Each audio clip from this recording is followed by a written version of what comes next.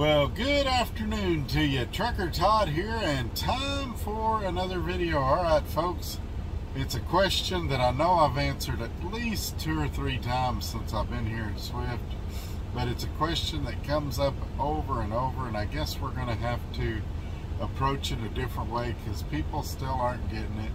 Of course, I'm talking about home time at Swift. So in this video, once again, we're going to talk about home time. I'm going to tell you what I do, how I do it, and my recommendation on how you should do it.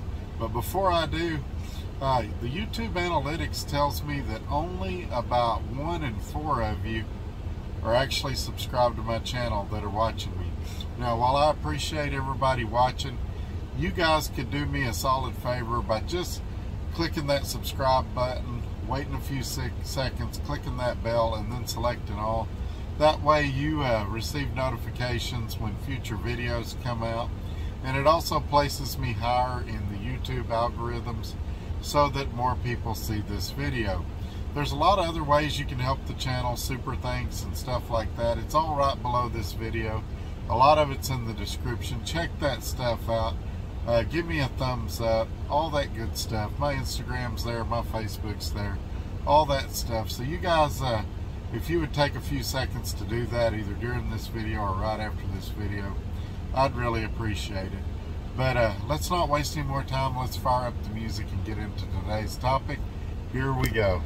And this is why I do this, why I'm out here, why I keep that hammer down. Flying by these road signs with home on my mind, with these wheels turning round for my family and for my kids, for this life I wanna live. And this is why I do this.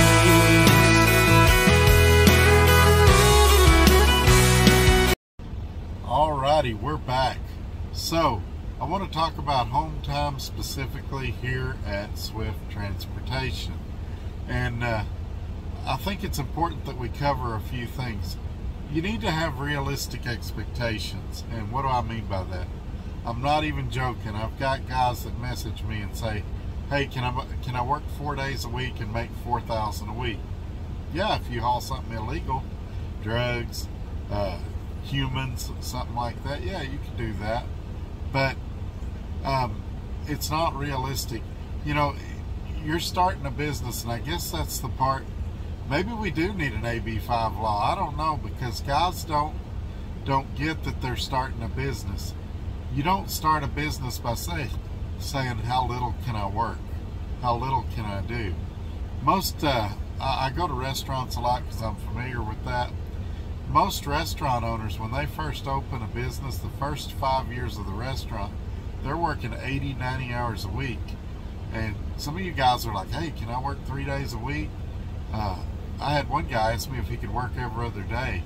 Almost everybody says, can I have every weekend off? And the answer is maybe.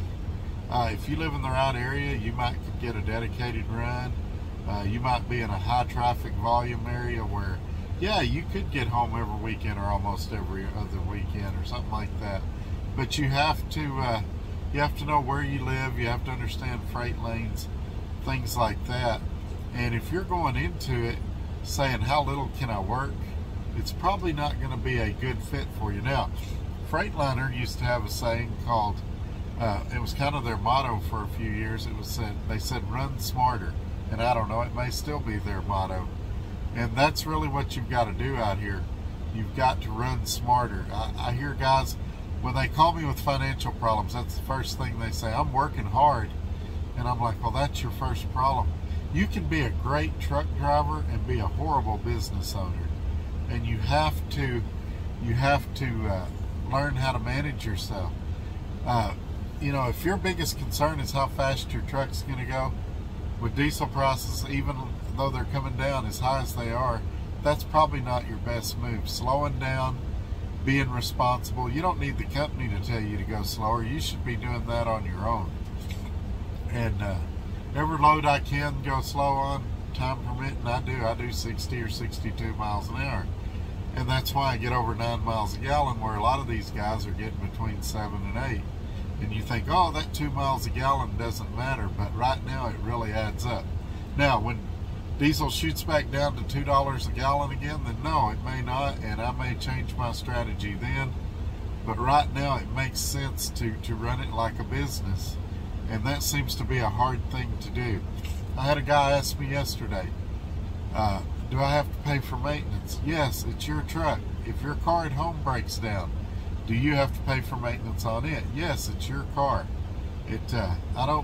Maybe AB5 is necessary, but because these guys don't realize they're starting a business, and I'll be honest, I blame the companies for this, because a lot of companies don't treat you like an owner-operator. They treat you like a glorified company driver. I was really surprised. I'll be honest with you. I'm super surprised at how much Swift treats you like an independent business owner, like a partner.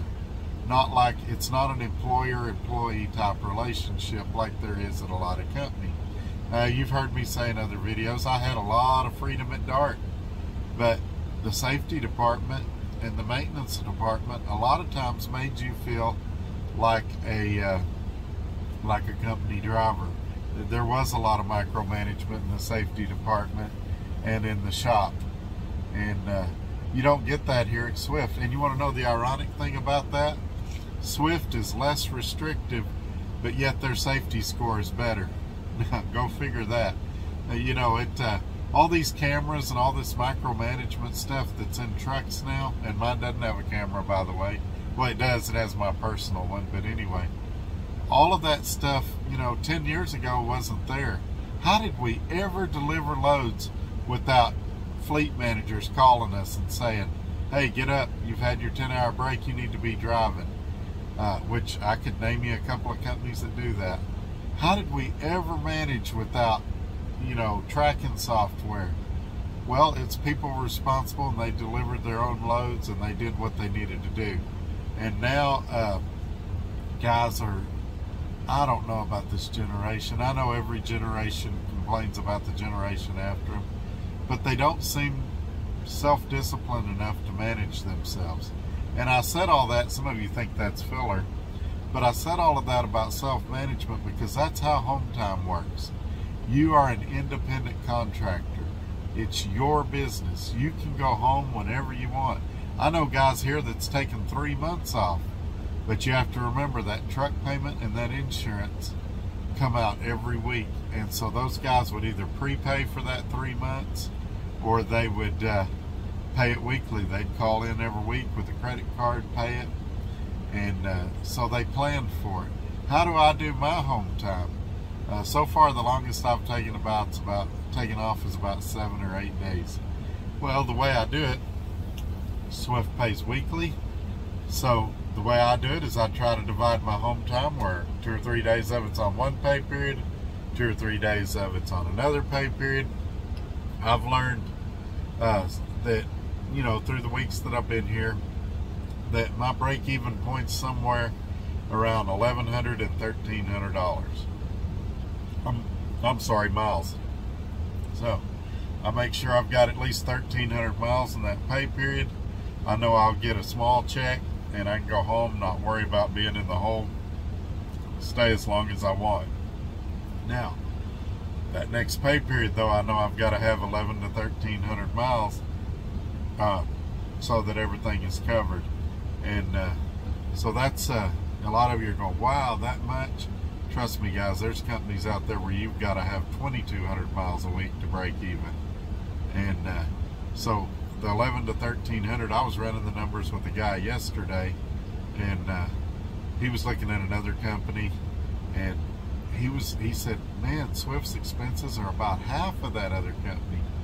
And I'm like, yeah, that's what I'm trying to tell you. It's not just the rate per mile you get, it's the expenses, it's everything, it's the freight network. If you're able to utilize your clock better because you can T-call loads at terminals, because they've got terminals everywhere, they have a lot of things in place that really help you maximize your profit. Now, some of you have really beat me up for coming here. Does that mean that I intend to work here for the next 30 years? Well, who knows? Let's see what happens in the market. I'm not saying this is the answer for the rest of your life. I'm saying this is the best option I can think of for at least the next 3 to 4 years. At 3 to 4 years, we'll reevaluate. Maybe something else looks better. Any of these companies could have a change in leadership, and it could become a totally different company in a place that you don't need to work. And so I'm not going to make a long-term commitment. That's why I like the walk-away lease. I actually read my lease, and that's another thing I want to touch on just really quick with you guys.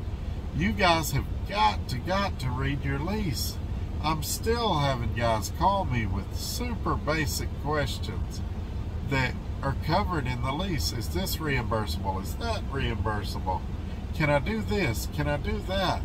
And I'm like, please, please, if you don't do anything else I say, no matter what company you're at, read your lease. Now, I'll tell you this about Swift, and then we're going to wrap this up. I've read their lease 3 times now, and occasionally when I'm sitting around with a little time on my hands, I'll read it again at some point, because it's not that there's a gotcha moment in there. It's that you need to know what you're getting yourself into, what's reimbursed, what's not, how things are calculated, things like that. I'm just amazed. It really shocks me at how many people won't read their lease, but yet they want to come out here and call themselves a business owner, an independent contractor, an owner-operator, whatever you want to call yourself. And we've had that debate, and some of you see it my way, and some of you will never see it my way, and that's okay. One guy got so mad at me that he tried to get me get my contract broke with Swift. I thought that was a little extreme, but anyway, you guys already know about that. We're not going to refry the same tortillas. You guys already know about that. So anyway, I'm going to go ahead and wrap this video up. I hope I've clarified things for you a little bit. If you got any questions, email me, shoot me a comment below, and I try to answer everybody and get back to them as quick as I can. And so you guys have a great day. We'll see you either Thursday or Friday with something else, and y'all take care. Bye-bye.